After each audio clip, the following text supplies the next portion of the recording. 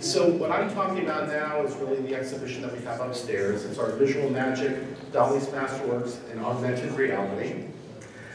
And there's a question, why are we doing this show? Why did we take all of our paintings, which have salons made for them, and move them over to our other gallery? Well, there's two reasons. The first is nostalgia.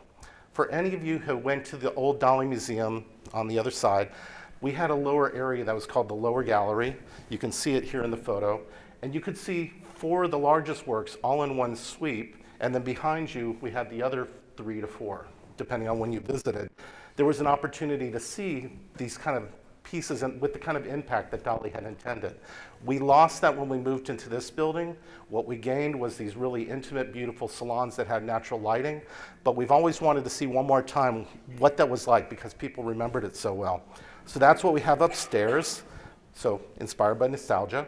And then the second thing, of course, is the Dalí Museum is very interested in technology, seeing how technology can change our presentations. So with this, we were able to explore augmented reality, something we had not done before. We have upstairs our virtual reality experience where you can actually, with headphones and goggles, you can actually see the inside of the archaeological reminiscence painting, see it reimagined and explore it on your own. We also have added this wonderful feature of Dalí Lives, which is artificial intelligence.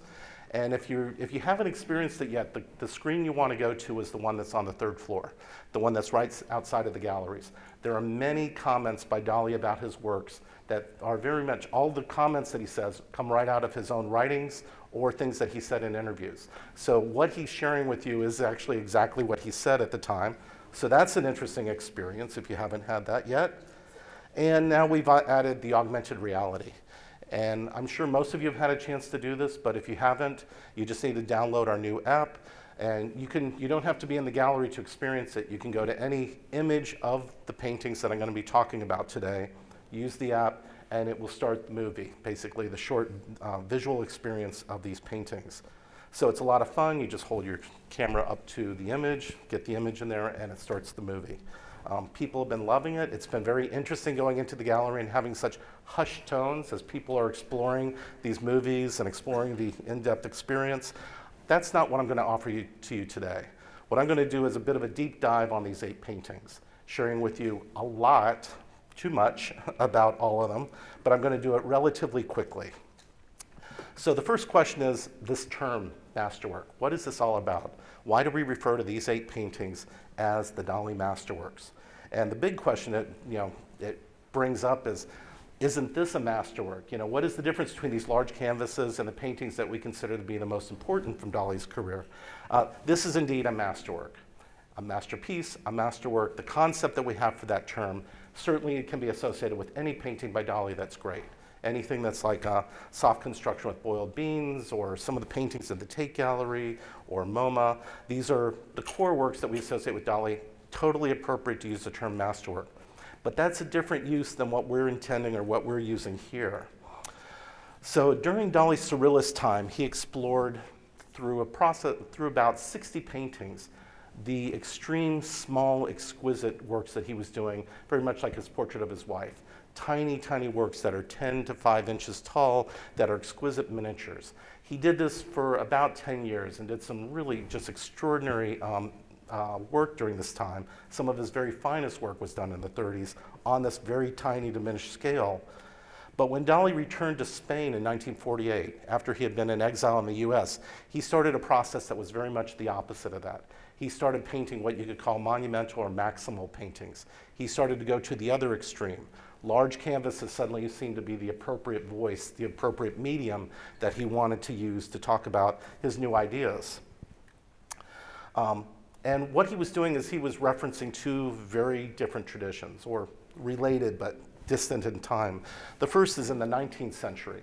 Some of the most important paintings coming out of France were done on this monumental scale. Huge canvases, 17, 20 feet long. Canvases that were to make a huge impact and basically make artists' careers. They were the paintings that were put in competitions, they were to be judged by the government, and they'd be hopefully purchased by the government so that your career would be made and you would be in a public space. In the 20th century, that idea of scale came back again with the abstract expressionists. They realized the power and impact of canvas, monumentality, the sublime could be communicated much more directly through something that was overwhelming and all-empowering. So during the time that Dali's moving past surrealism, he's spending time in America in the mid-1940s, and by the end of the time when he's ready to return back to Spain, American abstract expressionism really starts to take root. People like Pollock, Rothko, and others. Golly, just went completely blank there. But they started to explore the idea of abstract expressionism where they would use large canvases and they would paint work that was not about representational imagery. Following the dropping of the bomb, representational imagery really had disappeared from the language of most artists in America, and that set the tone for international artists. Of course, Dali, being a very different and contrary artist, went in the opposite direction and started to create monumental paintings that were about maximal content. So Reynolds Morse, somewhere around the 1970s, around the time of the opening of the original museum in Beechwood, convinced Dali that there was something really special about these paintings, that these paintings needed to have a categorization of their own. Just like the miniatures have been assumed to be a body of work, for Reynolds Morse, he felt that Dali's large canvases also needed to be distinguished.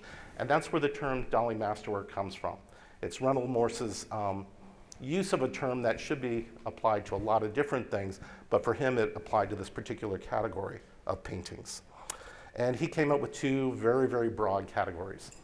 Each of these paintings had to measure at least 5 feet in one or both dimensions. 5 feet is not a monumental painting, but it's a big painting. And then, of course, it goes from anywhere from 5 to about 13 feet in length or width. And then the second thing is these had to basically occupy Dali for a period of about a year. These were the obsession of that year. That's basically the way that these were perceived. And between 1948 and 70, Dali produced anywhere from 18 to 22 of these large canvases. And the reason that number is very broad is because Reynolds Morse found certain paintings to be key and then certain large paintings not to be as important if they were done in the same year. So there's really 22 large canvases. Some are more realized than others, and Reynolds Morse, kind of split hairs, so to speak. So you could arguably say there's 22 of these, but we always refer to them as the 18 masterworks. And in order to accomplish this, when Dali returned to Spain, he realized he was nuts. He realized as an artist, he had great skill, but he did not have the ability to take on these large canvases by himself. This was more than he had really bargained for. And so he took on one major studio assistant who stayed with him for the next 2 decades, a man named Isidro Bea. And Bea's background was doing theater backdrops for large performances in Barcelona. He had the skill to quickly paint large signs and things like that. He was a perfect person to work with Dali. Dali also had potentially other assistants. The one that we know of is the American Tim Phillips, who when he was young, actually for about a 2-year period, lived on Dali's grounds and would help him in a variety of ways. And that was around the time that Dali painted the St. John of the Cross. So Dali did not work by himself. He did work with others. And Bea did a lot of painting. He did a lot of things, always to Dali's determination. Dali was the theatrical director. He was the person who painted the large areas, and then Dali would come and do the details. He would do the physical forms, all the things that he did best. But he would think about this and prepare over the course of the entire year. And so paintings would take different lengths of time. The Columbus painting took 6 months. The Toreador took 16 months. So there's long periods of time that these gestate before they're finished. The other thing Dali did is he hired an assistant and he cut a slit into a studio floor. Dali did not want to work on scaffolding. He didn't want to work on ladders. And to work on this kind of scale, you would have to do something in order to make that work. So Dali had the ingenious idea, let's create something where I can raise and lower the canvas. I can work on it very directly, and every time you see Dali, he's seated in front of the canvas. So he would lower it to where he wanted it to be, and he'd work on the fine detail. Dali would also work with photos when he was doing these works. He would tape the photos up, copy them, transfer them, and then do the detail that way. So very much working like a photorealist. Which brings us to the talk, the 8 masterworks. And as I said, A lot of slides, but I'm going to go relatively quickly to get through them, if my cold lets me. So we have 8 of them upstairs from 1956 to 1976, so a good 20-year period covered. And the first one we're going to start with is Nature Mort Vivant, still life, fast moving.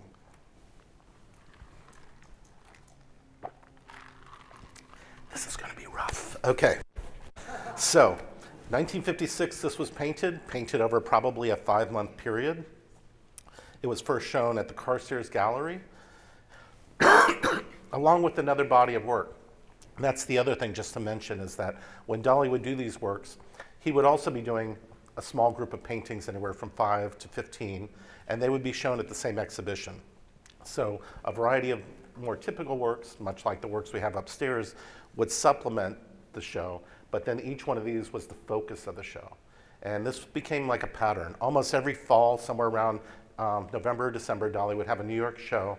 He'd be working on it all summer long, bring the works to New York, and then show it at Carstairs or Knoedler Gallery. So this was first shown at Carstairs. And the chief inspiration for it, in some ways, is Dalí's opportunity to see a photograph by Harold Edgerton. And I'm sure you've all seen this before. This was done in 1934. It was done with a highly revolutionary process of having a camera that could take an incredibly quick photo that of something the eye could not witness. So this is essentially, it's milk.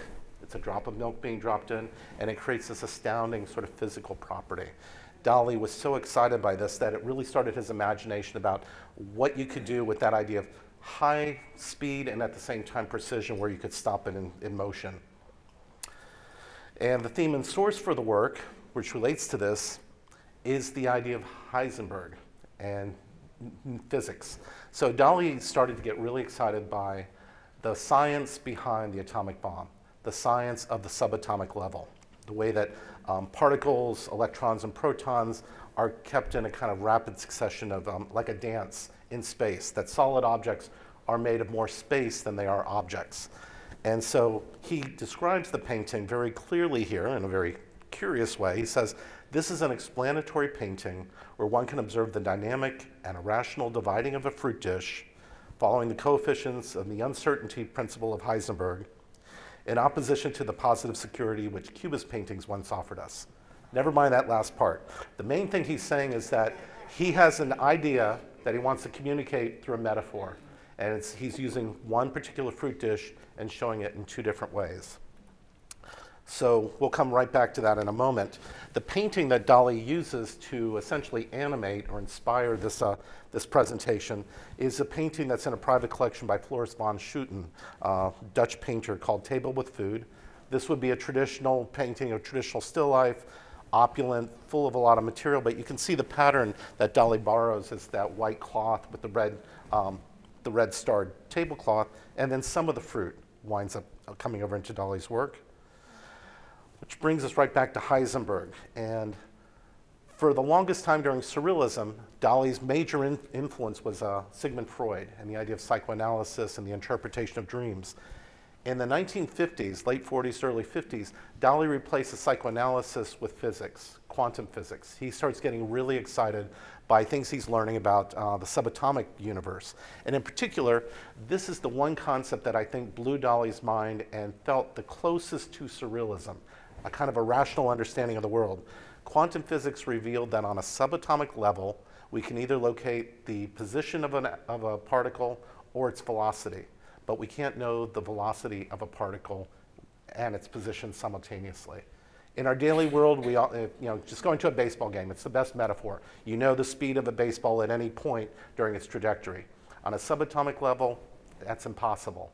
And this is just such a mind-blowing concept that this is what Dalí decided he was going to try to create a metaphor of.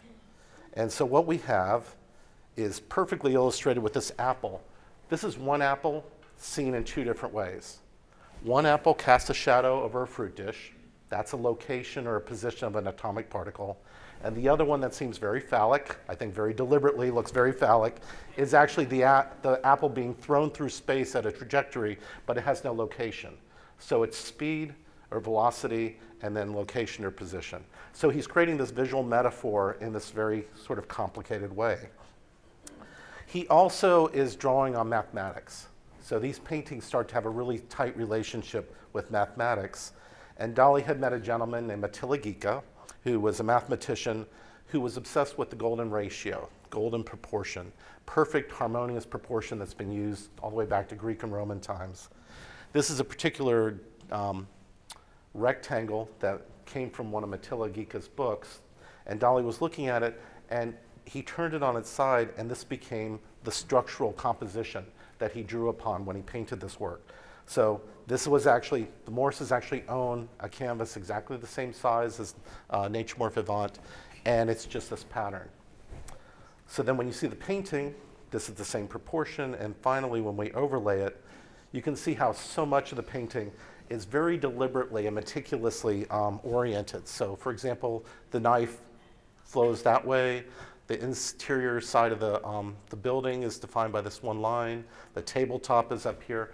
All of these key moments in the painting correspond with this, this design, this graph that Dalí was relying on. And we'll see that again with some of the other paintings.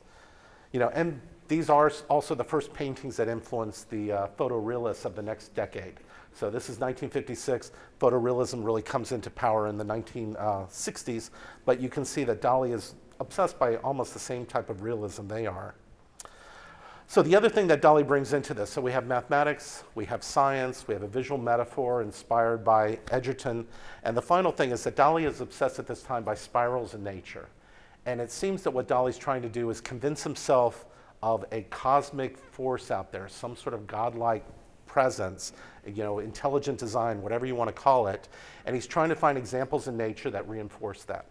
And so what he starts doing is he becomes obsessed by the golden spiral and also by the Fibonacci sequence, which is this kind of perfect mathematical order that can be found in many examples through nature. So for example, there's the cauliflower. It looks like broccoli, but it is cauliflower. Dalí's very specific about that. But you can see there's a variety of different spirals all through it. You know, and they go in this direction, and then they go, so they're like that, but they're also like this. And they radiate out from the center. So it's a proportional growth. You know, it's what you find in plants. Dalí uses that as an example to show perfect order in nature. I think he's also using it because not just does it have the spiral formation, but it also seems to suggest the atomic mushroom cloud. I think he's deliberately thinking of those two things because that's the world that he's reacting to as he explores these ideas in the paintings. There are also rhino horns, and there's a rhino horn being held by this gentleman over on the far corner, dirty fingernails and all. I think that's one of the real classic touches of Dalí. And the idea here is that you'll see rhino horns through a lot of Dalí's paintings at this time. They seem very erotic, and that's certainly deliberate, but also they have these perfect logarithmic spirals, just like an ear, like a nautilus shell. So it's another reference, just like the cauliflower, to natural spirals. And then the other exciting thing about this painting, it was painted in 1953. This was the year that Watson and Crick introduced the concept that the DNA molecule had a double helix form to it.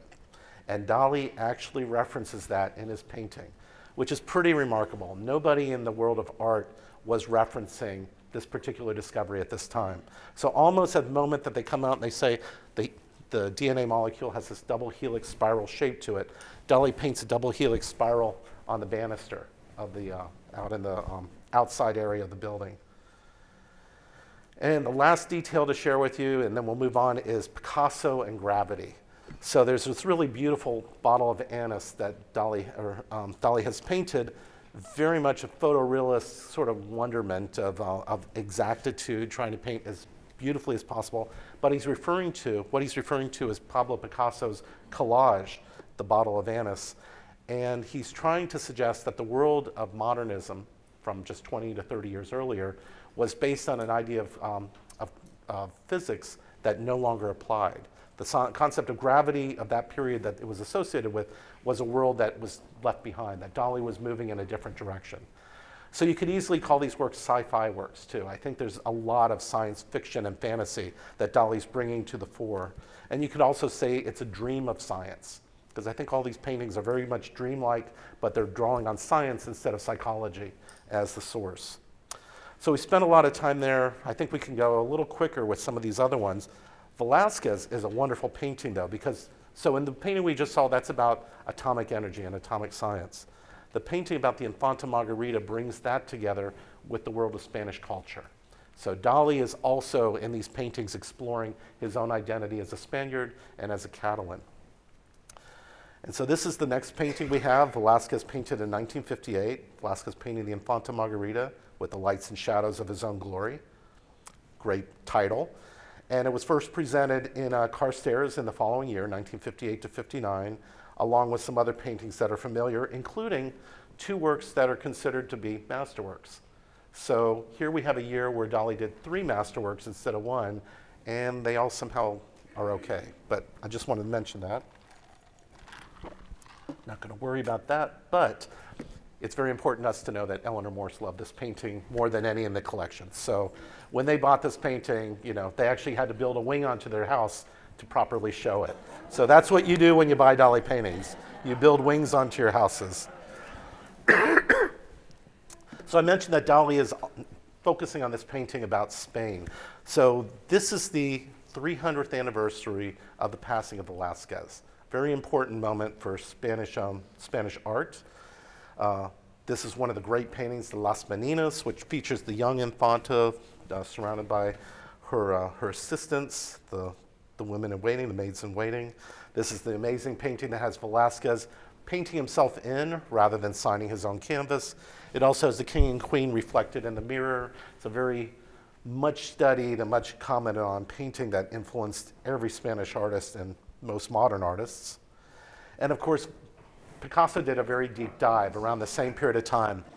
If you have a chance to see the Picasso Museum in Barcelona, there's at least 30 paintings inspired by this particular painting, the Las Meninas.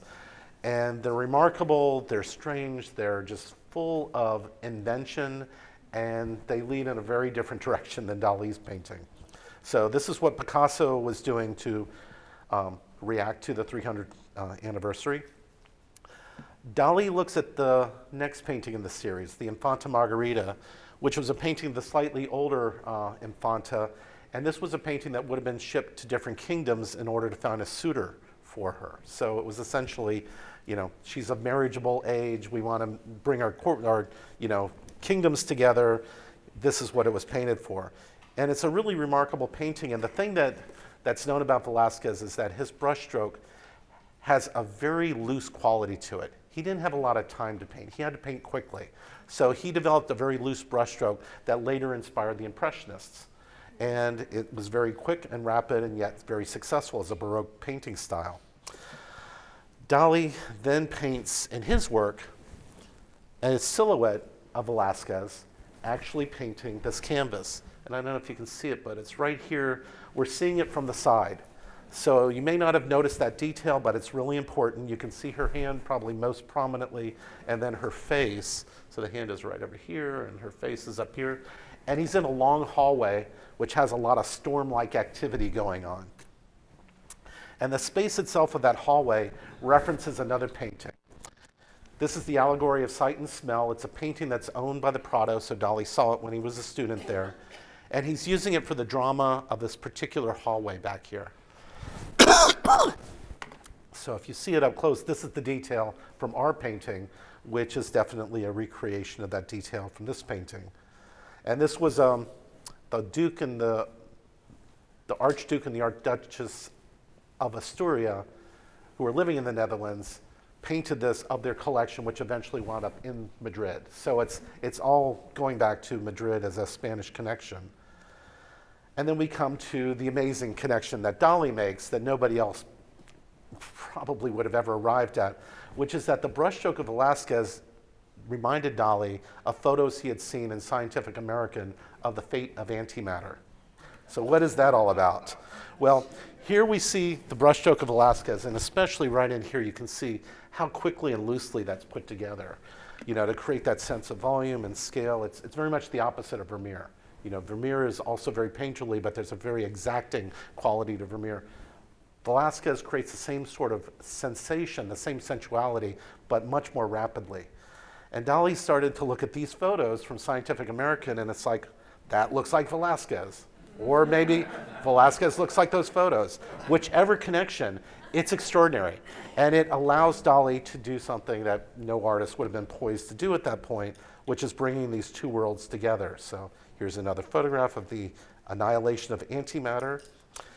And you can see this kind of the atomic source of Dalí's obsession here. This is the brooch of the Infanta.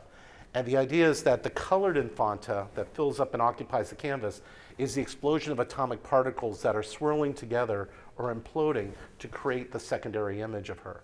So we have Velázquez painting the work, and simultaneously there's this implosion of particles that create the much more vivid Infanta. So nuclear particles and abstract expressionism. This is Dalí's hand of the Infanta holding the rose. And you can see the sort of extraordinary calligraphy that Dalí uses. It's not like Velázquez's, but it's certainly not like the painting we just saw a moment ago, you know, like the way the knife had been painted so accurately. This is much more loose and seems to be inspired by the people that Dalí is reacting against. People like Mark Tobey, who had this incredible sort of geography to his brushstroke as an abstract expressionist. There's a calligraphy to it that seems very close to Dalí's. And here you can see them together. You can see particularly the patterns right here, the way that they seem to match with Tobey. So it's like he's taking abstract expressionism and making it work for representational imagery, which is a pretty amazing thing. Here you have Velázquez and Dalí. One last detail, which is the Fibonacci rhino horn. We've got those once again. So we had a rhino horn being held in the last painting. Here we got a bunch of rhino horns all coming in and imploding in her head, which again has that, that spiral, that sense of energy, and also the perfect spiral or the logarithmic spiral. And then my favorite part of all is the publicity shot. So Dalí was so proud of having done this, he got to bring his painting to the Prado. And it's just the best. It's my favorite photo of all of Dalí's photos. It's like, you do not miss the legacy that I'm a part of. Do not miss how I have updated the important statement of Velázquez. So, you know, he's very consciously using these also as a kind of propaganda device, you know, placing Dalí very central to Spanish history. Third painting we're going to, excuse me. Third painting we're talking about is The Discovery of America by Christopher Columbus, which has way too much stuff going on with it, but we can quickly get to the essence of it. It's a busy painting. The painting he had painted just the prior year, Santiago el Grande, very simple, a rising horse in a complicated space. Here, it's like everything is included, every detail Dalí thought of. And it was first shown at the Huntington Hartford collection. It was sold before it got shown, so it wasn't seen until 1964 in a Huntington Hartford studio. It's also the largest painting Dalí created. It's 13 feet tall. So it's a pretty remarkable moment in Dalí's career that he paints this. And it's a history painting imagined as a dream. And you could almost say that every one of these large canvases has a dreamlike quality to it. But this one in particular, we have the alternative title, which was originally The Dream of Columbus, which seemed much more accurate in some ways. And this is why Columbus looks like this sort of Greek youth walking out of the, you know, in a toga, coming out of the sea. It's a dream, it's a reimagining. There's nothing historically accurate. It's Dalí reinterpreting in the same way he did with Nature Mort Vivant, reinterpreting metaphorically. And the other thing that's really important is Dalí identified with Columbus. And we'll see why in a minute, but primarily Columbus comes to the New World, rediscovers, you know, discovers the New World and is celebrated for that. Dalí comes to America himself in the 1940s, is embraced by America, and is reborn. And so there's a real identity that he shares with Columbus. The composition, just like we saw on Nature Mort Vivant, is mathematical. This is the golden spiral superimposed on top of it. It's been pointed out you can place the golden spiral in several different places and it still works, but it's almost the idea that Gala is the source of the spiral, comes out of her face, goes off the canvas and comes back in, explaining the kind of curious ear shape of the composition, that it tends to swing this way. And that's actually the source. So unlike a pyramid structure, which we saw before, this moves in a different direction. It's also been pointed out by Stephen Kenny in an interesting way that the light source seems to be Gala. It does not seem to be the orb above them. So she is definitely central to the way that he's presented this. All the shadows seem to emanate from her. And the really important detail for Dalí is that we think of Columbus as being Italian. When Dalí painted this, there was an argument against that. There was an argument that Columbus was actually Catalan. And for Dalí, this suddenly becomes not just national heritage, but local Catalan heritage. And so the idea, which if you go to Barcelona, you will see this right at the port, it's Columbus in Barcelona pointing to the New World.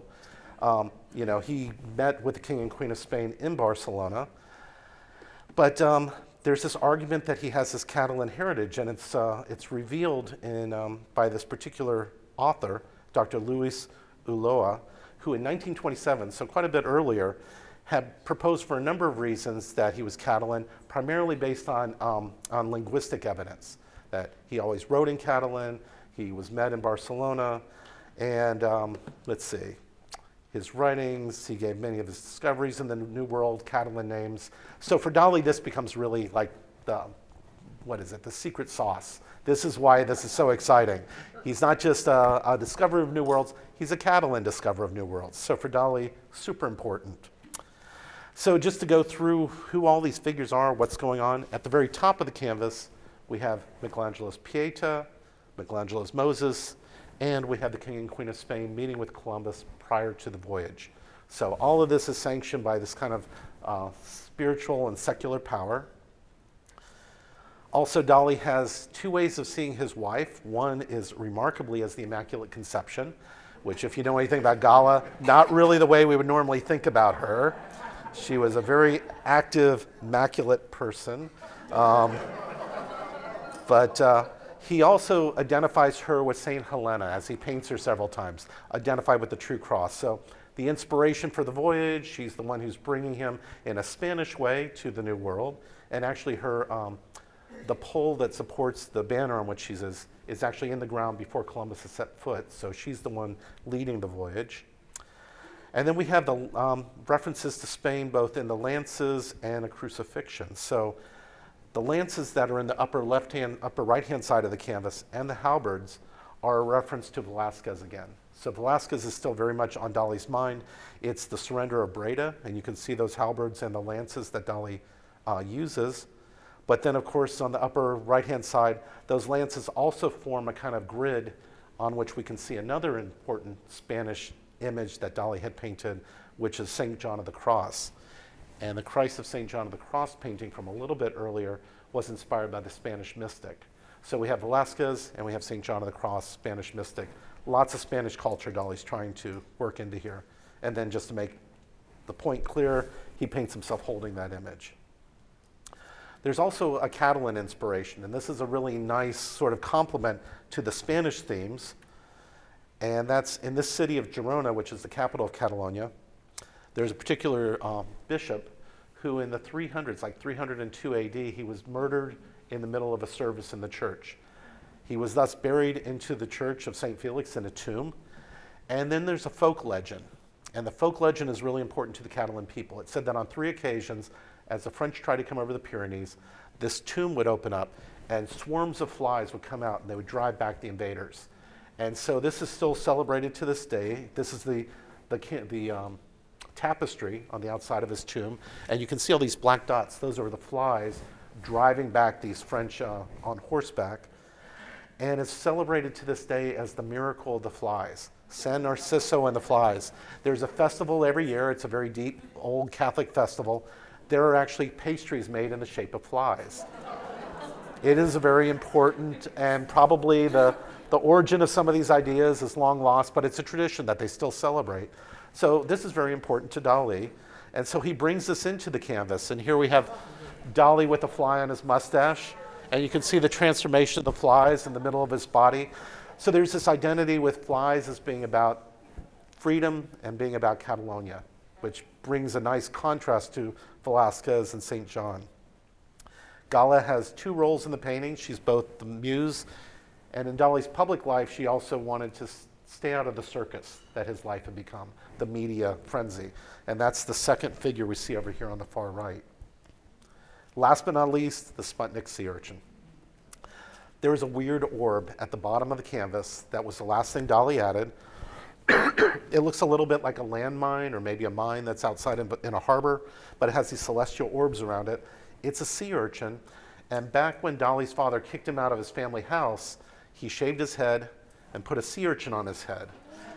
The reason he did that was a reference to the fact that Dali's father loved eating sea urchins.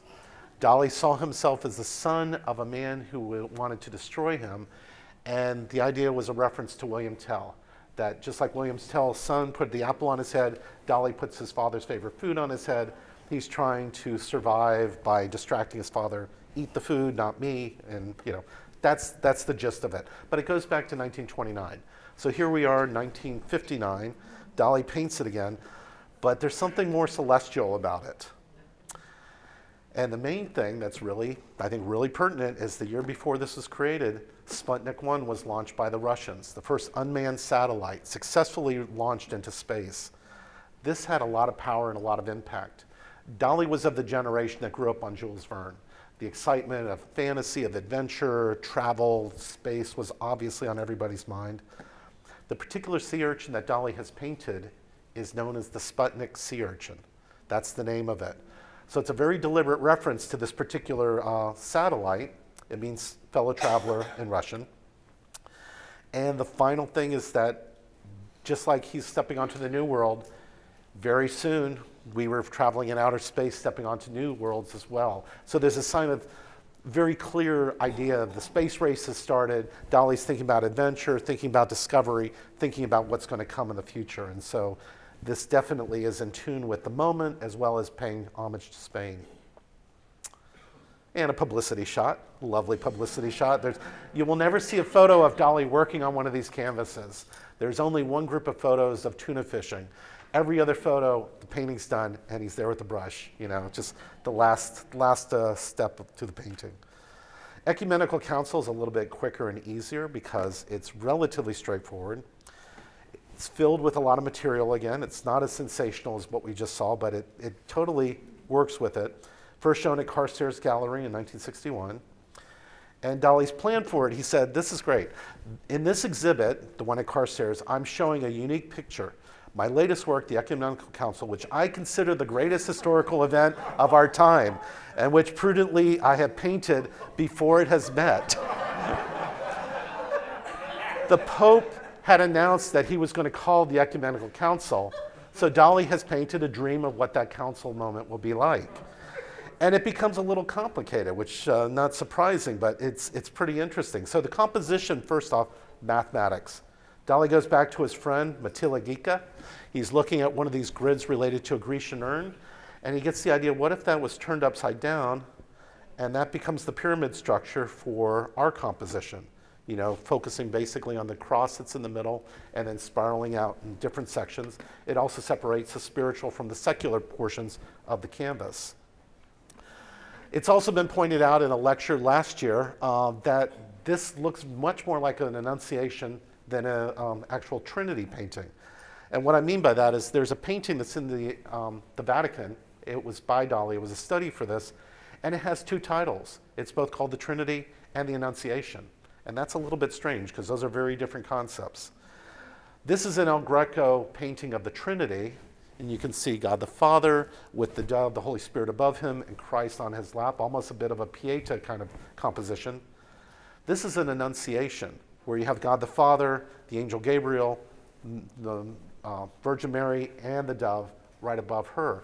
This looks much more like what Dali has painted than the Trinity of El Greco. And so what we think is that Dali just made it work, He used one idea and changed it into something else. He also says he's painting the Ecumenical Council itself, which hasn't happened, but then he also says it's a coronation of the Pope, which happened in 1958.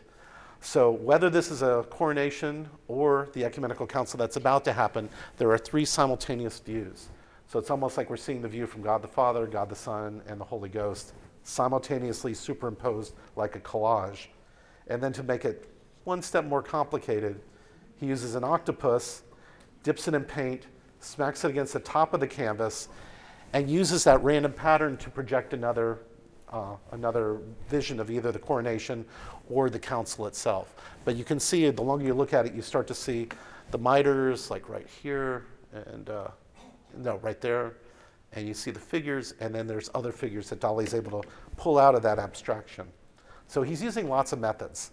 It's not just photorealism that he's using. The Trinity, God the Father, we're not to look upon his face. And Dalí places him in St. Peter's Basilica. So this particular design that Dalí has here is definitely the Basilica. It was mentioned that that was painted completely by Isidro Bea. So if you're wondering what kinds of things Bea was able to do, he painted the architectural details completely by himself. Dalí's also drawing on history. And there's a book that should be coming out within the next year or two by a Dr. Boats, about Dalí and the Old Masters. And one of the things he points out is the similarity here between Michelangelo's Last Judgment and also Haman is denounced from the Sistine ceiling with the way Dalí has depicted God the Father. Here we have God the Son, or Christ, with his kind of energy robes, so sort of like the Infanta's robes. And finally, the Holy Spirit is both dove and person. And then we move down a little bit. We see Gala as both Saint Helena, once again associated with the true cross, as well as Moses. Her pose is somewhat inspired by Michelangelo's Moses. So she seems to be Dalí's inspiration. She's also the one who's the transition between him, the mortal, and the spiritual world above him. So she's coming down for inspiration. Dalí presents himself as one more tribute to Velázquez. Just like Velázquez painted himself into Las Meninas without signing it, Dalí paints himself into his canvas with the blank canvas in front of him. And then one publicity shot. Here we have Dalí, finished canvas, but looking very excitedly, working on that last detail that was missing. And then we move into the very long title, Galaxy Dalí desoxyribonucleic acid. Lots and lots of letters in this one. Painted in 1963, first shown at the Knoedler Gallery. And Dalí was really proud because it was the longest title. He said, he was just so proud. He said, at the time when titles are short, like picture number 1, I title my homage to Crick and Watson, Galaxy Dalí desoxyribonucleic acid. It is the longest title in one word. He was very proud of that. But the theme is even longer. It's as long as the genetic persistence of human memory. You know, so Dalí never went lightly when he could talk about his works. You know, he definitely made sure that we knew their importance. And what does that mean? That title mean? What is all of that? All those syllables? You know, what are they about? Well, it's both a reference to himself and his wife. So Dalí and Gala become part of the kind of word game he's listening to. So Gala and Dalí is like Galaxy Dalí. Allah, which is the god, Arabic god, or the word for Lord, and El Cid, the hero of Spanish chivalry, are combined with the Allah Cid. And then finally, the DNA molecule. So it's kind of straightforward, but it still seems complicated when you, when you hear it. And Dalí says that it is a decade later coming back to Crick and Watson. We saw the banister in the first painting, Nature More Vivant. Now, both of them, Crick and Watson, for their discovery of the double helix shape, received a Nobel Prize. So 1963, Nobel Prize to the two of them. Dalí creates the whole show around this painting. And this is the catalog where he has both Watson and Crick celebrated. And the thing that's interesting about the painting is it's a cycle painting of life, death, and rebirth. So it's more traditional. It goes back to kind of medieval times. And in the inspiration for it, or the reason it was painted, was because there was a flood. In Barcelona in 1962, the river called the Rio Llobregat flooded. 450 people were found dead, another 300 went missing. So an incredible tragedy, just a massive number of people dead and missing. Dalí painted a work called Christ of the Veils to raise money for them, but he also painted this work to offer a sense of solace. And right in the very center of it, it's easy to miss, but this is the Rio Llobregat flooded. So it's the reference to what the painting is about. It begins with the sense that Christ is dead, something you may not see right away, but in this particular composition, right at the bottom, forming an arch around his wife Gala, is Christ. And when we get up close, the reason it's hard to see is because his head is upside down. It's very much like a Greek sculpture, and we're looking at the top of his head. His eyes are below, his lips and nose are above. They're right underneath the river that's flooded. So Christ has been crucified, he's been buried in the cave, and it's the moment where he's being brought out of the cave, brought back to heaven, given life to come back to earth. So that's the concept. going back to Catholic themes. You can see the wound in the side of his side. It is the wrong side. Dalí said it worked, so that's why he painted it there. You know, it's like convenient, but he didn't want to leave out one of those symbols. He also said that his wife's hair was to represent bread, the Eucharist, so the bread of life from the Catholic Church. The DNA then becomes the molecule associated with life, organic material. It does have soldiers made in it, but on the left-hand side, we have the DNA molecule, the molecule of life, and it's contrasted, well, basically inspired by DNA. And Dalí says that the DNA is the genetic persistence of human memory. So a very clever way to go back to his persistence of memory and use DNA to make it a Dalian thing. So it's the genetic persistence of human memory. And then it's contrasted with, on the right-hand side, the salt molecule. And I've been told by several people this doesn't look anything like a salt molecule. Dalí said it's a salt molecule, we're going to go with Dalí. You know, he said he was very specific. And when you think of salt, you salt the field to kill everything. Salt is inorganic, it's crystal. So we have life, non-life, and right in the very center of the composition, oh, and another inspiration. Hans the Holbein, the dead Christ in the tomb is very much like one of the dead soldiers. And then we have the resurrection. And this is God the Father on the top. He's reaching down. He's pulling his son up to the heavens to bring life back to him. And Dalí even points out that the muscles that he painted on the side of his arm are very much like the double helix structure. So he is very consciously trying to evoke that. Also, it's a little hard to see. I'm not sure if I have it in the next detail. Yeah. In the head of God the Father, and we're looking at him so that this is his nose. He's looking down at his son. This is his hair. So we're looking at the top of his head. But you can see, I think very clearly, there's an image of the Madonna, the Virgin Mary, and there's also an image of Christ in blessing. So he's consciously kind of weaving all these things together. And then finally, there's the prophet Isaiah. And the prophet Isaiah foretold the birth of Christ. Dalí paints him in the upper left-hand side with the banner that has that title on it, the Gallici Dalí. And once again, inspired by another Renaissance master, inspired by Raphael. And that's going to be part of the Dalí and the Old Masters book that's going to be published soon. Dalí said, as announced by the prophet Isaiah, the Savior contained in God's head, from which one sees for the first time in the iconography history, his arms repeating the molecular structure of Crick and Watson and lifting Christ's dead body so as to resuscitate him in heaven. So it's that idea of life, death, and rebirth. And then one last shot. This is Dalí in his studio with this particular canvas. It's finished. He's not working on it, but you can also see just the kind of context in which he was working. So 3 more canvases to go. We'll be relatively quick with Dead Brother. Dead Brother is one of those kind of core stories that Dalí finally deals with when he was 59 years old. So Dalí has a very unusual relationship with his brother, which I think probably everybody here knows, but just in case you're not familiar with it, this work was first shown at Knoedler, but it refers back to some key themes about Dalí's dead brother, image reproduction, Freud, and Van Gogh. And the first thing is that before Dalí was born, there was another Salvador. The firstborn son to this couple, Dalí's parents, was named Salvador. He was Salvador Gallo Anselmo Dalí, and he died as a 22-month-old toddler from basically, from a cold, a really bad upper respiratory illness. Very typical in the early 1900s, not at all unusual. He had been named after his father, who was also Salvador. And when this couple lost their firstborn son, they had another son, and that's the artist we know as Salvador Dalí. So named after the father the first time, they lost that firstborn son. They have another child born 9 months and 11 days after the death of the first one. So almost immediately replaced him, had a boy, gave him the same first name. A lot of kind of bad juju, I guess, associated with that would be certainly Dalí's take on it. And Dalí said that when he was young, his mother would warn him to wear a sweater or you'll catch a cold like your brother did.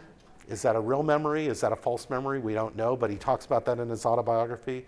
As a toddler, he wore the clothes of his brother. He would have played with the toys that were purchased for the brother. And as he grew up, he knew that there was a tomb in town with his name on it. So kind of some unusual and very disturbing associations. Dalí said that through the eccentricities I commit, I wish to prove that I'm not the dead brother, but the living one. So he wants to be himself separate from whoever that first version of Salvador was. So some of the things happening in this work, there's this strange pattern. It looks very much like a cartoon that's been blown up. It's basically a Ben-Day dot pattern that was used in reproduction. But Dalí said that, well, before we say what Dalí said, it seems very much aligned with Roy Lichtenstein. And this is a 1962 painting by Roy Lichtenstein done almost at the same period of time using Ben-Day dots, very much looking like blown up cartoons. Dalí seems to have arrived at this simultaneously without the inspiration of Lichtenstein. And he definitely had a very, very different idea about what he was doing with it. Doesn't seem like Dalí was copying Lichtenstein or that Lichtenstein was copying Dalí, but it was like a simultaneous idea. And for Dalí, these were actually cherries that were raining from the heavens. That's how he describes it. And he said that the bright cherries represent me, the living Dalí. The dark cherries represent my brother, the dead Salvador. And then he goes on to show dark cherries and light cherries connected as a molecule, so that he and his Dalí are indelibly connected. And then there's also the two cherries on the same stem. So he and his brother are one entity. But he also talks about how his brother was a haunting apparition, something he had to regularly do battle with. And one of the images that doesn't immediately appear is there's actually a blackbird sort of hidden into the top forehead. And you can see it over here. Dalí has a very complicated reference to Sigmund Freud and Freud's book on Leonardo da Vinci. But the main takeaway is that for Dalí, he says that this vulture represents his mother. And the reason that and he calls her Leda. And in the story of Leda and the Swan, Leda is a woman who's visited by a bird, by the swan, which is Zeus. Here's Leonardo da Vinci's version of that. The importance that Dalí weaves into this is that Leda was the mother of two twins, Castor and Pollux, one immortal, born of Zeus, and one mortal, born of her husband, the king. And Dalí sees himself and his brother as Castor and Pollux. He hopes to be Pollux, the immortal one. The first version of Salvador was too volatile, too problematic, had to die in order for me to be the Salvador to live. And so this is kind of the story he weaves into this. And here's an earlier version Leda and the Swan Dalí had done, so he returns back to this. And he talks about this kind of maternal vulture that is represented by the bird above. There's also some strange references to guards and spacemen. These are these sort of conquistadors at the bottom that seem to be helping Dalí drive away the threat of the apparition. Dalí says, every day I have to kill the image of my poor brother. I assassinate him regularly, for the divine Dalí can have nothing in common with his former terrestrial being. So the haunting doppelganger needs to be done away with regularly. And then there's also the reference to Jean-Francois Millet. The Angelus was an obsession of Dalí's in the 30s. By 1963, he's about to publish the tragic myth, which he found 30 years later, and it coincides with him starting to introduce Millet again into his paintings. Here we have a reference to the wheelbarrow, and the couple seems to be burying their child. That's Dalí's take on this. So the dead brother being buried here in the Millet painting. And finally, the last connection is this weird Van Gogh connection. What does Van Gogh have to do with Dalí in this painting? Well, surprisingly, Van Gogh also had a brother named Vincent who died before he was born, who he was named after, which is a pretty strange situation. Certainly would not have been unknown to Dalí. And of course, we associate madness with Vincent van Gogh. He cut off part of his ear, which brings us to the last detail of this painting. There seems to be an ear missing in Dalí's portrait of his brother. It seems to be blood instead of cherries. And the question is this a reference to Vincent van Gogh, or is this just a coincidence? But certainly it's consistent with some of the other images that Dalí has done, and he mentions that in some of his writing about Vincent van Gogh's dead brother. So a possible connection. 2 paintings to go. Hallucinogenic Curator. This is the deep dive of our collection, probably the heart and soul of what makes this collection great. It is a painting that was purchased by the Morses as soon as they knew they were about to open a museum, and they bought it from Dalí's studio before it was shown. So it was like, we need that, that needs to be ours, here's the cash, definitely great. Fortunately, they bought it because it is a perfect summation of Dalí's career. It was first shown at Knoedler before it was finished, and then returned back to Spain when the Morses saw it, and that's when they bought it. It became the source of a book by Romero. The entire book is all of Dalí's life in one painting, is how it's basically set up. And it was inspired by pencils. The simplest of all possible things. Dalí bought Venus pencils. He was looking at the Venus de Milo. He saw a double image. That became the opportunity for him to paint this very elaborate double image. These are some more of the pencils, and ultimately, it became a very particular face. So this is a book that Dalí owned by Barnaby Conrad about the death of Manolete, Spain's greatest bullfighter of the 20th century. And this is a photograph of Manolete, who looks a lot like Adrian Brody. So that's worth mentioning. Because then later, Adrian Brody plays him in the movie Manolete, The Death of Manolete. And he was gored to death in his prime in a bullfight. Also, Dalí's very dear friend, very, very close confidant who died at the hands of Franco's forces, Federico Garcia Lorca, had written about a Spanish bullfighter gored to death in his prime. And one of the references is to the 5 o'clock in the afternoon when he was gored to death, when he died. So there's this passage at 5 in the afternoon. It was exactly at 5 in the afternoon. This is the poetry of Lorca, and you can see that Dalí has consciously painted a number 5 on the side of this Venus's face. But here's the face that Dalí saw. And this is the study for it, which is owned by the foundation, which became the source of inspiration for our painting. You can see the face more clearly. It looks a lot like Manolete. This is an image from a stamp, a Spanish stamp, but you can see the similarity. And there you can see the face of ours next to it with the headdress up above. And the semicircle is the bull ring as well as the hat decorated by the flies. But the second, so we see the first face. There's also a hidden image of a second bullfighter. The one that is surrounded in this halo of yellow, the shape of that yellow halo is exactly the same as the shape of the Venus de Milo. So you can see clearly a Venus de Milo here. If you just look at the yellow outline here, it's an exact copy. It's another Venus. And at the very bottom, there's 3 more white Venuses. If you look at the black shadow, it's exactly the shadow of the bullfighter lifting up his cape. So Dalí finds a full face within the Venus de Milo, and then he finds a silhouette of a full body of a bullfighter in that same Venus. So this is really Dalí working overtime to impress. He wants to impress. It took him 16 months to do this. He wanted to do it right, and he wanted to astound. You know, this was the last major project he did before focusing on his museum in Spain.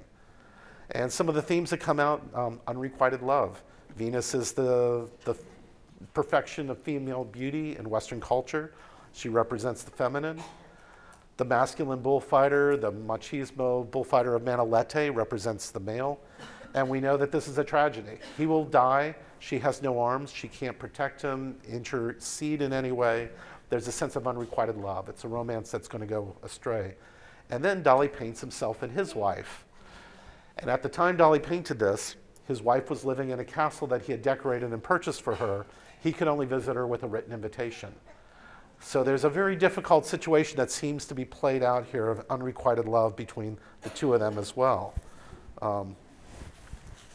Then we have some of the details. So the bull and the miracle of the flies are connected. This that looks initially like rocks from Cap de Creus, the kind of rocks that inspired Dalí, but clearly it's a bull shape. You can see the 2 horns very clearly. Instead of blood, there's the body of water. This is the photo of the bull that actually gored Manolete in the book by Barnaby Conrad. And when you flip it, it's exactly the same as Dalí's image. So Dalí is copying specifically from the photograph to make sure we don't miss the connection. And then in the eye, where we expect to see an eye of a bull, there's actually one of these gadflies. And we just mentioned about the gadflies a moment ago associated with Catalan culture. So they're transforming from the painting. They refer back to the reference of the miracle of the flies. What's interesting is around the time Dalí painted this, there was a Club Med opened up along the coast and this very important landscape that Dalí drew all of his inspiration from. Suddenly there was like this infusion of tourists that had taken over this area that he saw as kind of somewhat sacred. The joke here is that Dalí's, and you can see there's a woman on a raft representing the tourists, he's trying to invoke the miracle of the flies one more time to drive away the invaders. You know, it's a very local joke. It's like nobody would get that unless he had written about this, but it's definitely a part of Dalí's inspiration for the painting. And the good thing is, even though Dalí didn't get to see it, this area was later purchased by the Spanish government, and it's now a Spanish park. So it's a state park. But at the time, Dalí saw this as an infusion of, tourists.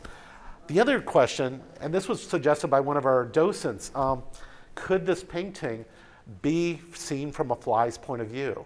Is the reason we're hallucinating all these Venuses because a fly has a multifaceted eye, which would see multiple versions of exactly the same thing. And in the painting, there's actually 31 Venuses. They're not all easy to find, but this is the detail about where they all are, which I'm not going to go into. There's a lot of Venuses. It's a very, interesting proposition, the idea that this is from a fly's perspective. Some of the other things which we can go through quickly, the colored dots on the one side are probably the coat of lights that a bull fighter wears into the ring, but it's also possible that it's the bandoleros which were placed into the bull. There's also references to Spain in relation to Cubism and Catalan culture, because we have a reference to Juan Gris, one of the fathers of modern painting, who was Spanish. We also have a reference to this particular Venus. You can see the second Venus right here, the headless one, is from Empúries, where Dalí was born. So it's almost like he's arguing, again in a kind of propagandistic way, that the place where he was born was the seat of modern art and the seat of the great antiquity as well. So it's inevitable that Dalí would come forward. And they're also, if you can't see them, it's kind of interesting. Within the dots, they're hidden again, the same two the two Venuses. And then Dalí uses it as an opportunity to remind you of all the things he had done. So there's a reference to an earlier double image of Voltaire in the red cloth. There's a reference to an earlier portrait of himself in the small detail of himself at the bottom. There is a reference to all of his figures with holes in the bodies, because when the Venus turns away, she looks like Michelangelo's David with a hole in his body. There's also a reference to the Angelus, because the shadows are the female Angelus figure underneath all of these. And finally, there's the rose that's thrown to the bullfighter, also referencing different periods where Dalí had used roses in his career.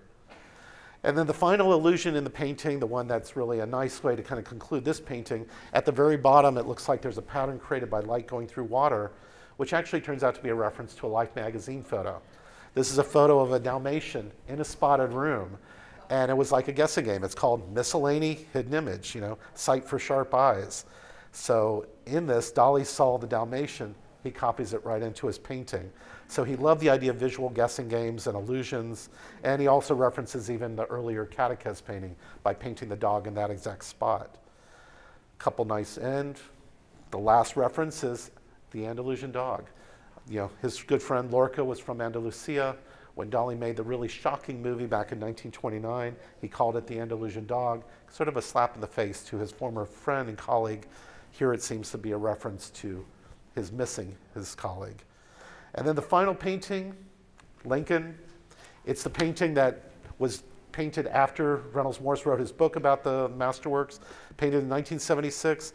When Morse first saw it, he thought, not as great as the other ones, not really a masterwork, but over time, I think everybody else has seen this as like Dalí's last hurrah, the great final painting in this series. And it was first shown at the Guggenheim Museum for the bicentennial, which is kind of cool. And the key themes here really include optical illusion, America, and the passing of time. And it was painted when Dalí was 72 years old. He was a grand master who had outlived most, if not all, of his colleagues. He was definitely at the end of his career, but he had one great source of inspiration, one final one that he knew he had to take forward. And it was an article about recognition of faces. So in Scientific American, there was an article that basically was talking about the fact that our brain fills in a lot of missing information very quickly. We could not function in the world if our brain didn't quickly tell us that that's Fred and that's Julie, and I don't have to look at them for a long time to know exactly who everybody is. We know this is Jefferson. We don't have a lot of detail there. It's really distorted, but it's clearly Jefferson to us. We fill in the blank. It's the Mona Lisa. And the article was basically saying that this is how the mind works. Dalí had been exploring double images his whole career. This was just this perfect opportunity to think about this a little further.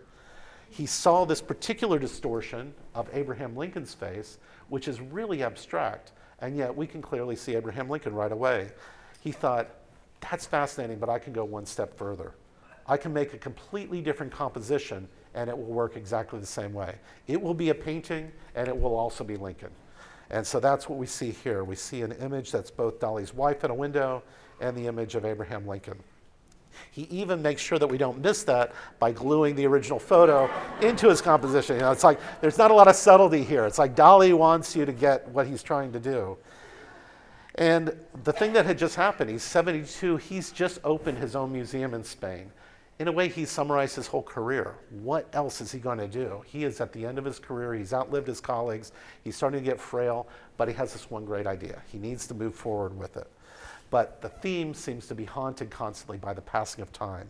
So the first thing is that Gala is placed at the window very much like his sister was placed in the window in 1925. It's very much a similar painting. But the important thing is Gala was 82.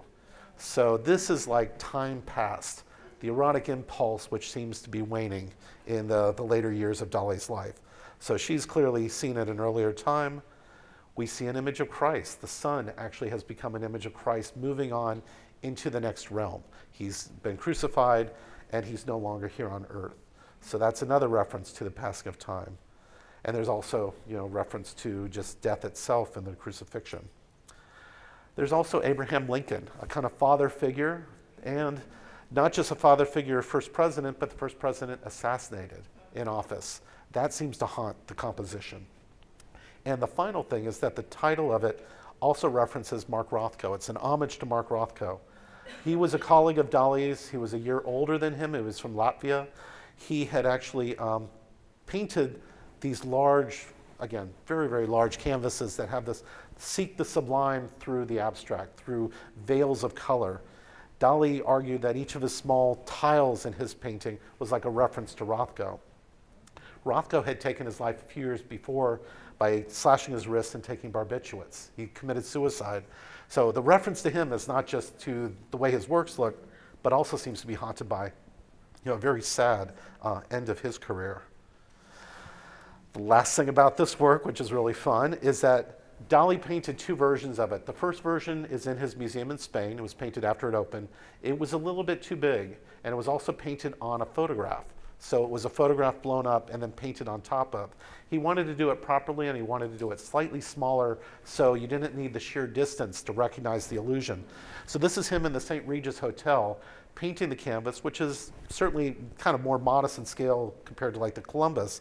But still, you couldn't get the right distance to see the illusion Dalí was painting. So he actually had a pair of binoculars available. When the Morses visited, as with anybody else, he had them look through the wrong end of the lens. And immediately, you see the image of Lincoln. It's pretty ingenious. So it's all about visual illusion. It's about astounding people. And the last words is to say that, the Morses started their collection, and then they really started to collect a variety of things. It was only when they had a museum that they knew they were going to open that they were able to purchase some of the larger canvases. They purchased and collected 5 of these large canvases. Since the museum opened down here in St. Pete, we've collected 3 more. And I think we can just be very fortunate and glad that we have so many examples of this really vital work that Dalí was doing as a kind of ambitious project throughout the last 20 years of his career. So hopefully through the course of today, you learned a little bit more about Dalí and these paintings. And thank you for your patience. So thank you.